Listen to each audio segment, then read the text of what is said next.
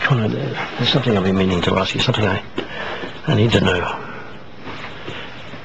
That night on the plane, I can understand how you feel, but it would help me if I had a few more details about what happened to my family. Please. There's not much I can tell you. Well, I mean, anything that you can remember. Were they together? After the explosion, the plane was rocking around a lot. Everyone knew what was happening. I remember seeing David and Lil holding each other. He had her in his arms and they were just saying how much they loved each other. So they were together, eh? Yeah. Don't remember much after that. What about later in the water? Did you see them there? I didn't see Dave or Lil after we crashed.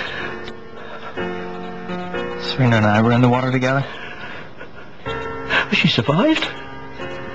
She would have.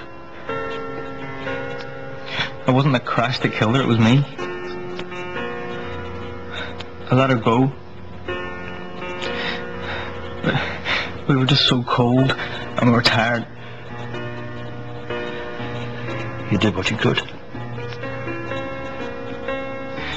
We were holding on to a piece of the plane and I promised I wouldn't let her go. But I did.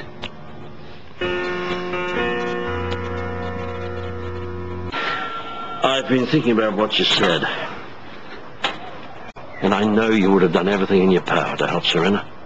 How can you not want someone to blame? I learned a long time ago that blame doesn't get you anywhere. I wish I was as strong as you. Okay. I'm not as strong as you think I am. I need plenty of support.